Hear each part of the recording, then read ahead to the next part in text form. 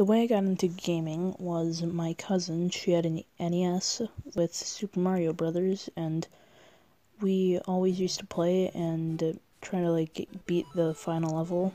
And we usually got to World 7, but then after that we couldn't do it anymore. And then I went over to a friend's house, and he had a Xbox. And I was like, whoa, this is really advanced. And then I told my mom that that's what I wanted for Christmas, and then I got one, and then that's how I got into gaming.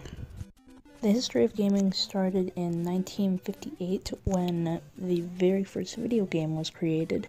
That was Pong. It was a computer game. It's where you had two little bars on each side, and you have to try to hit the ball into their side in their goal.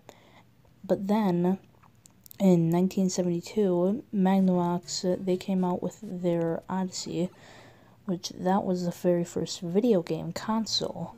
And then in 1994, the very first PlayStation was released. And then beating Microsoft to their Xbox, which was released in 2001, they came out with the PlayStation 2 in 2000. So they already had two video game consoles before Xbox even had one. But then in 2006, PlayStation, they came out with the PlayStation 3. But barely before them, Microsoft made their Xbox 360, which they released that in 2005. And then, later along, into 2013, both the Xbox One and PlayStation 4 released in 2013. As a gamer, my favorite game series, it has to be Call of Duty.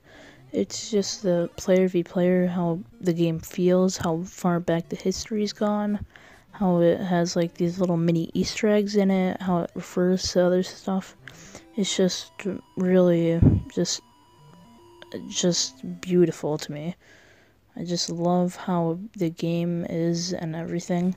And in a minute, I'll be putting up a picture of all of the COD release dates.